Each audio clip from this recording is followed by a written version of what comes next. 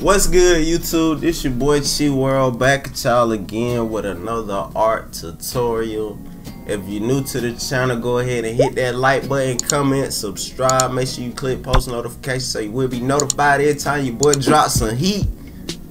In today's video, I will be teaching you guys how to turn yourself into a Dragon Ball Z character. So without further ado, let's jump right into this video. Okay, first thing you want to do, if you got a digital tablet, like always, you want to come up here and set your pressure sensitivity. Just come right here, hit pressure, and change these two last numbers to 3. Then you want to come over here, get you a bright color, you know what I'm saying, drop the opacity down. Now the main part of making these Dragon Ball Z characters is the eyes, you know what I'm saying? So this all you gotta remember every time you're trying to turn yourself into a Dragon Ball Z character. Only thing you gotta get on point is the eyes. You gotta get the eyes right, or the mouth, and the mouth I mean. So every other feature other than that can be you. You know what I'm saying? Like, but to get these Dragon Ball Z characters, the eyes, the mouth, and the ears. Now every other feature can be your own. Like the nose can be you, the hairstyle can be yours, and all that other crap like that. That's a front view. Now we're gonna do a side view. You keep the same thing going. Like if I wanted him to face, if I wanted my character to face one way, let's say we wanted him to face this way. You gotta keep the same thing going with the eyes. You gotta have the same.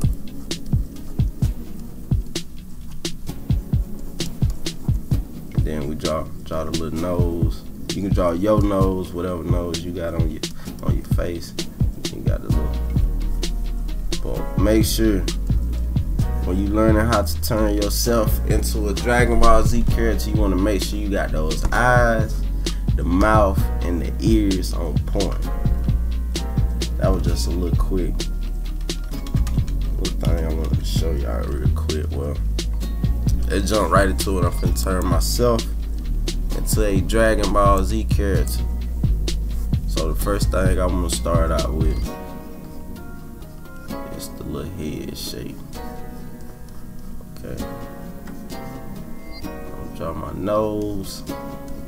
Your boy got a big nose, but it's all good. You feel me? God made me with them nostrils like that. I'm gonna draw the mouth. Down with the eyes.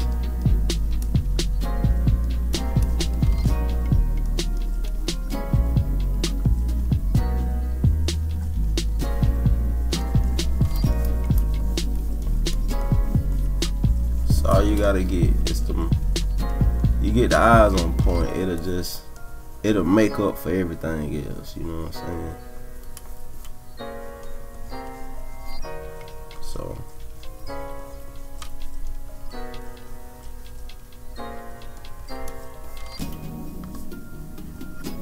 I gotta draw my little beard.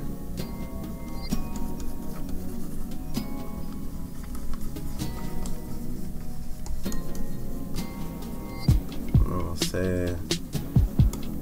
And gotta draw my little Dragon Ball Z ear. And every time you drawing a picture, you wanna start out with a sketch, man. You don't wanna commit to nothing. You know what I'm saying? So it's best to start out with a nice, quick, rough sketch. Cause on this, all you doing is you just shaping everything out. You know what I'm saying? You just feeling it. You getting a good feel of how you want it. And when you moving fast on a sketch, it lets you see if you're going in the right direction. Like, okay, am I liking this so far? Like I sketch fast because I want to hurry up and see like if my ideas looking somewhat decent, you know what I'm saying? But if I was taking my time, and then as soon as I get finished with it and I realize I don't like nothing I did, I'd be mad as hell. I'd be like, man, I wasted all that time and I don't even like what I drew, you know what I'm saying? So don't commit to your sketch, just have fun with it. You know, when you sketch, now when you doing your final draft, that's when you really want to go through and you want to take your time. But when I'm sketching, I just want to be free, and I don't want to put too much thought into it. So, but yeah, man, we turning up the whole summer, man. I appreciate all y'all for the love and support. Y'all the reason I've been on it heavy, you know what I'm saying? Y'all give me purpose, you feel me? So I love and appreciate all you guys, man. Let me go ahead and do my little beehive, little bun, man. I like to wear my dreads like on top of my head. So we just gonna ooh.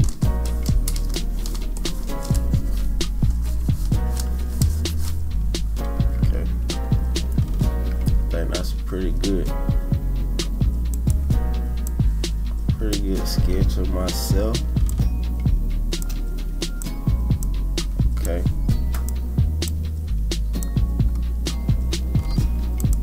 Now, should I do the little eye thing? You know what I'm saying? Where they wear the power meter.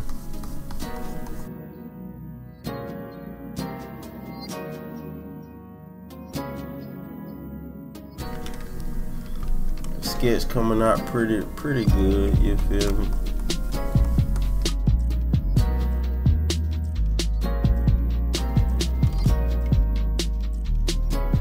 Let me see what I'm gonna be doing. Should I be like this? You know what I'm saying? Like testing my little glasses. Let me see. I wonder how would my hand be on that side. Yeah, okay.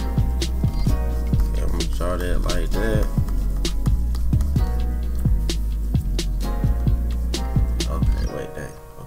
Yeah, bam. Draw my little hands. Making sure the glass is working, you feel me?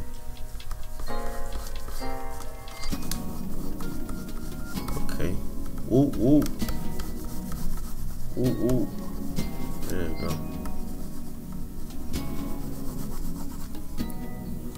And that's a good look. Sketch right there.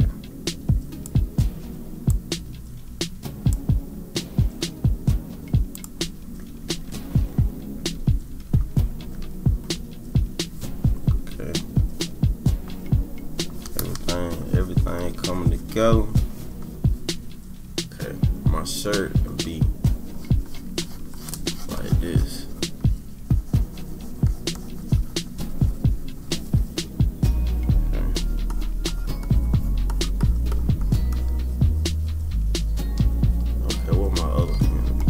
Draw me sitting down like this.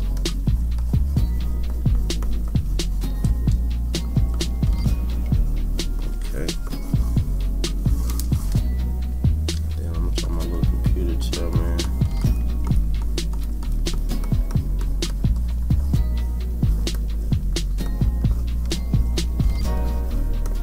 Zoom, zoom, zoom.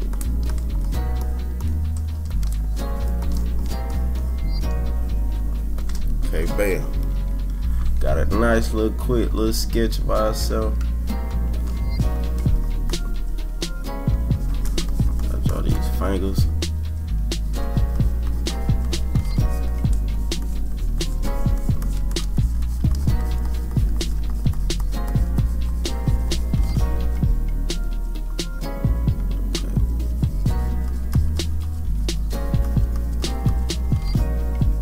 And all it is, man, the more you do it, you just gotta practice. Being a good artist is just having confidence in what you're doing, you know what I'm saying? So the more practice you do, the more like you'll feel like man, I can do it. So if you feel like you ain't as good as me, or man, I can never do that. Yeah, you can. You'll get there. You just gotta stick with it. The more you do something, the better you'll be. Like if I go to the gym and I put up 100 shots, eventually I'll be able to shoot like Steph. You feel me? But that's why I know it sounds cliche when I get a lot of people asking me like, what should I do to get better? And all I got to say is, the more time you put into it, the better you'll be. Because it sounds cliche, but it's the truth, man. The more time you put into practicing, sketching, just get you a little sketchbook. Every time you feel inspired, or you want to just draw people walking by or just chilling, you just pull out that sketchbook and you just work on drawing things. Or you want to sit outside and try to draw the environment around you, it'll help you out too. Just practice. The more time you put into it, the better you'll be at it. Okay, we got us a nice little sketch. A couple of wrinkles in my shirt.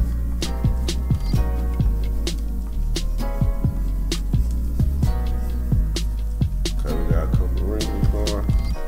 Alright, now we finally got our sketch down. What we finna do, we finna go back in with the line work. Now this where you want to take your time and you want to make sure you get all the detail in, because the sketch was the part you can be free, where you ain't committing to nothing. Now you want to commit. You want to make sure you got all the little detail and you getting everything right. So basically your sketch is your blueprint. We done laid out the blueprint for the whole piece. Now we finna go back and we finna add our line work. So what I'm gonna do, I'm gonna highlight all this, bring the opacity down even lower, so my line work can really stand out. Okay, we're gonna lock that layer, create a layer right above it, get the color black, and we're finna go back over with our fine detail. And I'm gonna make my brush a little smaller. Let's go.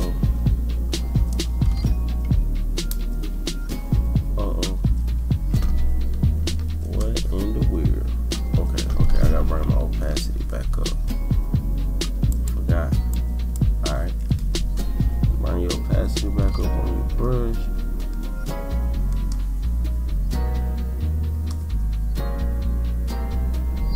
I'm just taking my time.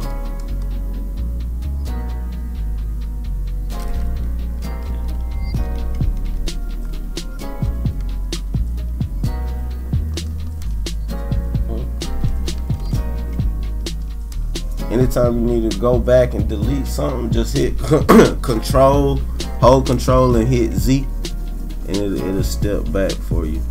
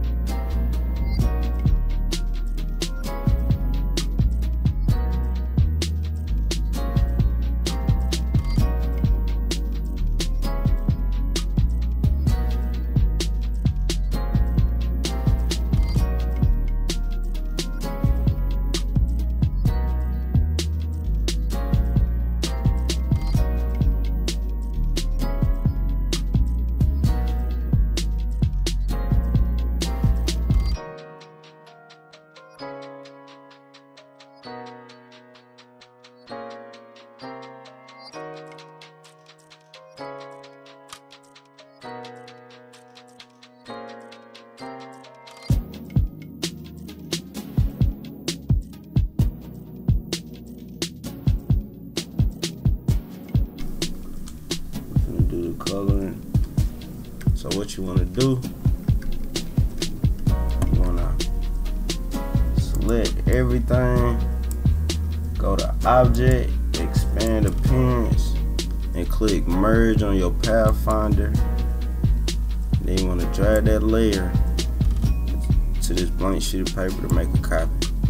Lock the top layer. And the reason I do that, so when I start coloring it, I create a layer between the base color and the line work. So no matter what I do, my line work will still appear at the top. So that's why I always make a copy and lock the line work. So after you do that, you want to find you a good skin tone.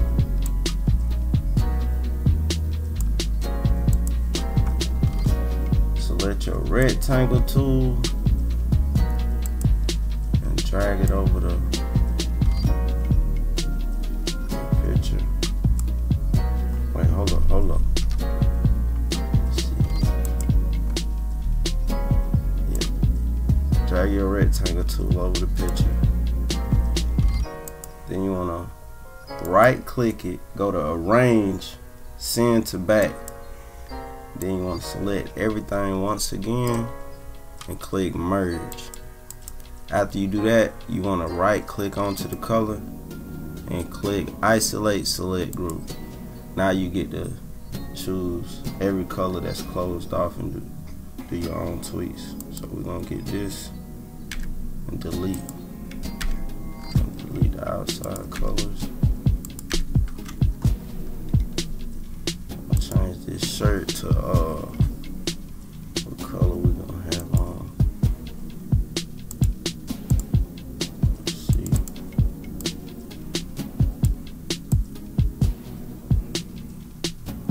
I'll just put on the shirt I got now. Make this chair.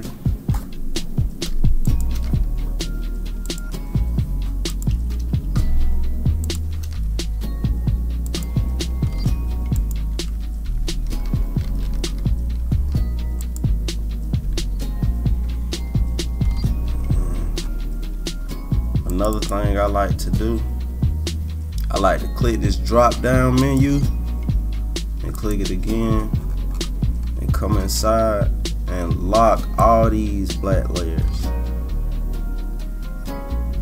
and leave these first two unlocked and then close it back. So now we can come up here, get this selection tool, and we can delete all the little colors that we don't want without messing with our line work.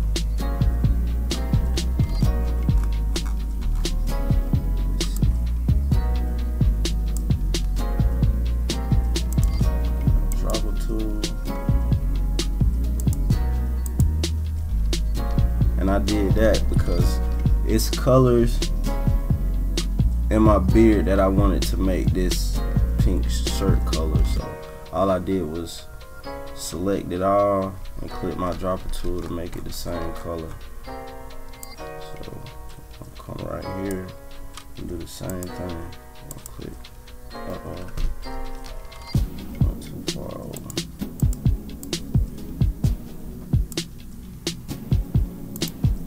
Select group. So we can just click that area.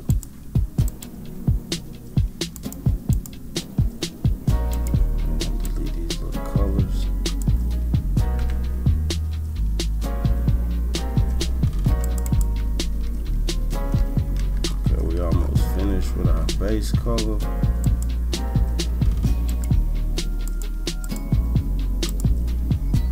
make this hold shift, select more than one. We're gonna make this blue.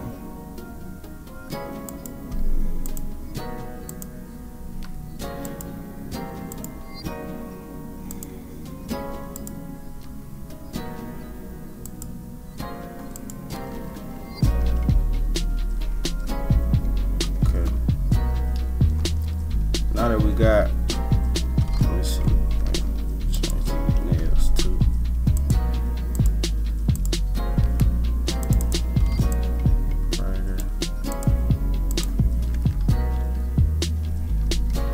now that we got our base color down, we finna come in, lock that layer, create a layer in between for our shadows. Wait, create 2 layers in between because we're gonna do the eyes.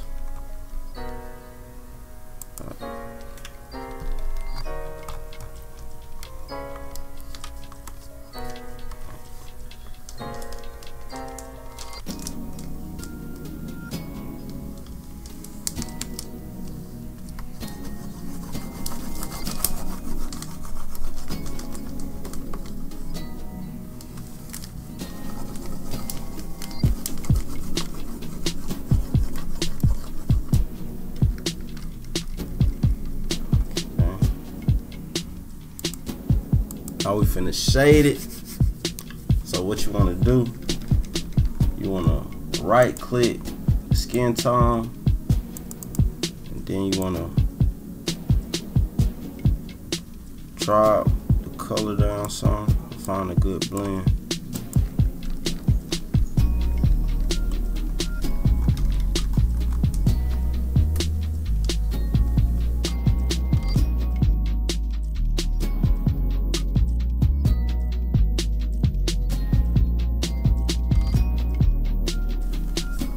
And to get better at shading, it just takes some practice too.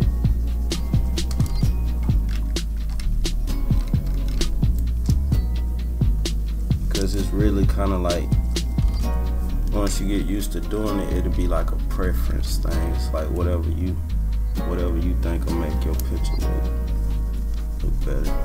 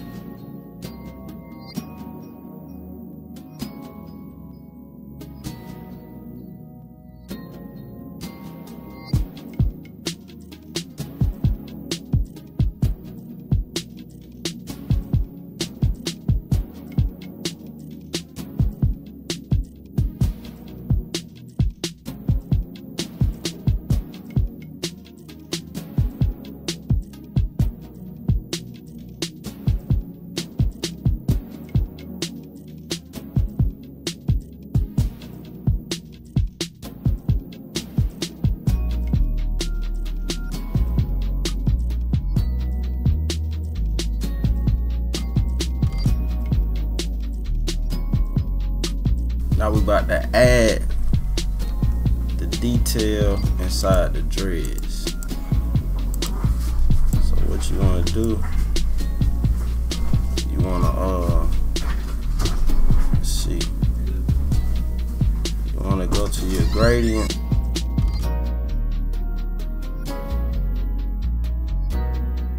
I already got my option up for the swatches, but I'm gonna show you how to get to it. You go right here to window, and then you go to swatches. Now after you click swatches, it'll pull out this little chart. Then you want to click this little book right here, and you want to go to gradient. Okay, you click the first one.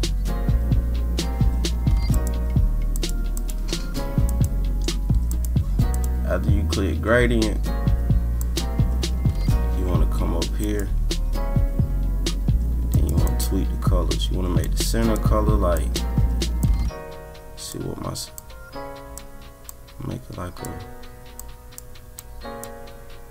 you want to make the two edges like dark as you can, you know what I'm saying, but you want it to blend into something, so it just don't be flat.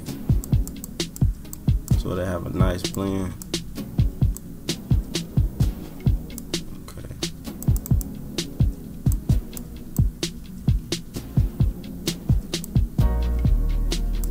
That's pretty good. We're gonna get its center color.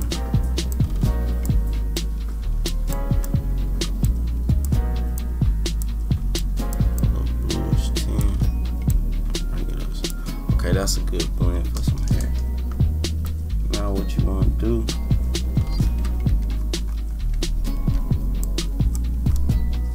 now we can do our hair detail.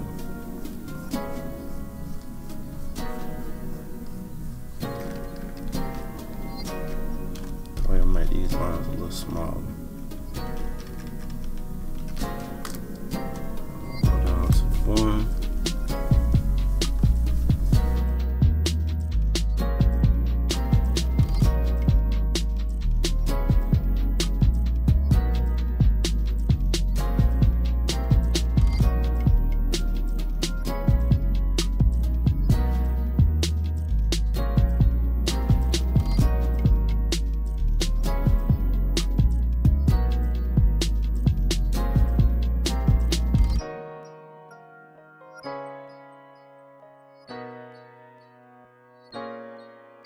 And there you have it, you guys, how to turn yourself into a Dragon Ball Z character.